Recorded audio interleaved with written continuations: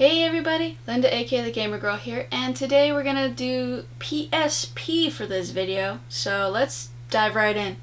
My PSP is a medium-sized collection, so I have a few good titles in here. So we'll start off with SSX On Tour, Lego Star Wars 3, MLB The Show 07, B-Boy, SNK Classics Volume 1, Loco Roco 2, Gretzky NHL, Harry Potter and the Half-Blood Prince, Death Jr., FIFA Soccer 11, Lemmings, Toy Story 3, Crash of the Titans. Now we have a dual pack. This one came with Killzone Liberation and Siphon Filter's Logan Shadow. I like these dual packs. I wish they would have kept these going a little bit more. And Sony would have, you know, given me more of like the same genre. So hopefully they bring it back.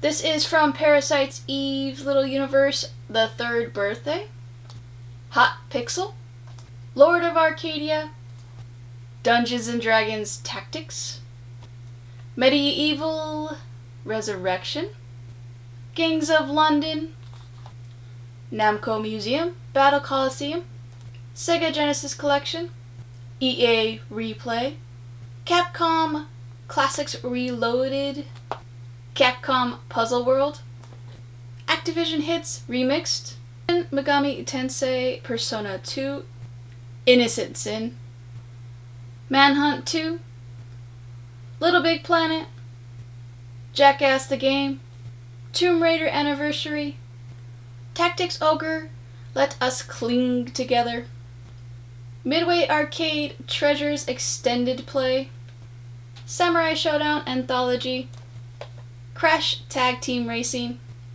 Daxter, Parappa the Rappa, Atari Classics Evolved, Wipeout Pure, Crash Mind Over Mutant, Echo Shift, Pip My Ride, Diner Dash. Probably not pronouncing this right, I forgot how to say this. Exyelen Showdown? I know you're going to tell me in the comments if I did it wrong. This one is a loose copy. It's Giarotto Man Lives. I haven't found the case for this one yet, but hopefully one day. But I still have a PSP case that I throw it in from back in the day. Untold Legends, The Brotherhood of the Blade. And lastly, for the games, is What Did I Do to Deserve This, My Lord 2. Now the only movies I have are two of them is Rent, and I do have Friday. Now for the systems, I only have a 1000 and a 3000. I have the 1000, it's a little bit more beat up, and that's the one that I take around with me. The 3000, I keep that just because it doesn't give me a headache when I play games. It's a little bit better on the screen quality. For those who don't know, you can use the 3000 to stream. So if you find the cable and all the setup, you can actually stream PSP games from this. And that's it, guys. That is my PSP collection. What are some of your titles that you're hidden gems or go-tos for the PSP?